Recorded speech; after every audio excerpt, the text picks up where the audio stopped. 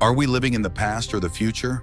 A journey through cosmic time. So are we the past or the future? Here's the most amazing answer.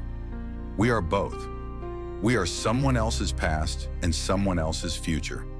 We are living on a planet that receives light from the ancient universe, while sending out light that will become ancient to others. We are like a ripple in a pond. Our presence moves outward, slowly, forever. And every star you see tonight, it's a ripple too, reaching you now from a moment long gone. Final thought. We are time travelers, in a way. No, we don't have time machines that go back to the dinosaurs or ahead to the year 3000. But every time we look up, we're traveling through time with our eyes. We see the past in the stars. We imagine the future in the darkness between them. And we live in the thin sliver we call now, knowing it's always part of something bigger.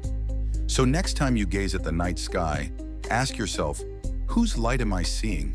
Whose story is just beginning? And who, far out there, might one day look up and see us?